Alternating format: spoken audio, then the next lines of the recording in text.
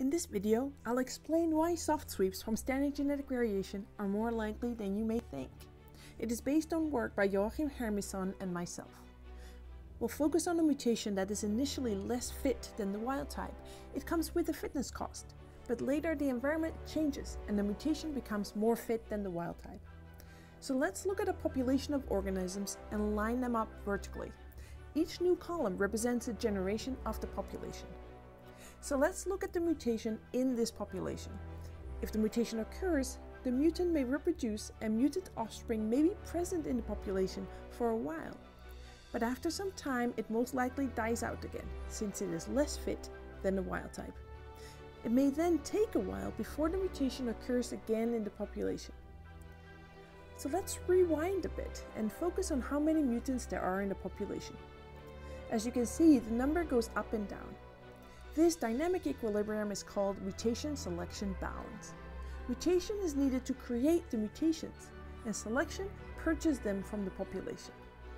In this particular case, the average number of mutants is 1, but you can see that the actual number of mutants is usually not 1. It is often 0 and sometimes much higher than 1. If the mutation or variant is there, we call it standard genetic variation. So let's assume that at some point the environment changes and the mutation becomes beneficial. It could help the population adapt to the new environment, if it is present. So what if the environment changes here? Well, the mutation is not there, so adaptation from standard genetic variation is not possible. But if the environment changes here, there are several mutants, so the population can use standard genetic variation to adapt to the new environment. A related question is whether adaptation from standard genetic variation occurs through soft sweeps or hard sweeps. If one copy of the mutant becomes established and fixes in the population, we call it a hard sweep. When multiple copies become established and fixed together, we call it a soft sweep. We ran many simulations to determine how likely it is that adaptation from standard genetic variation occurs through a soft sweep. We used different values of theta, where theta is a product of the mutation rate and the population size. This dot shows the probability of a soft sweep given that adaptation from standard genetic variation has happened.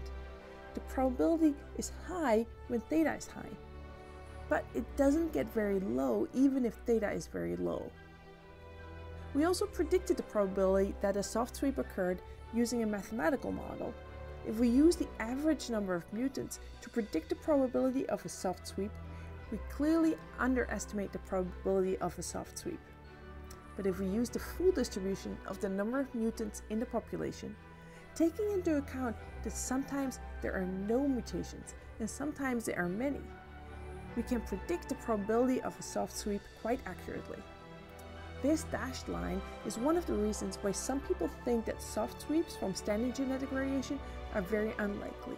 But really, it is the solid line that we should be looking at. For most parameter values, soft sweeps are more likely than hard sweeps. If you'd like to learn more, have a look at our paper. It is now out in Methods in Ecology and Evolution. This paper also discusses several other issues, such as which types of soft sweeps there are and when to expect them, with examples in fruit flies, humans, and microbes.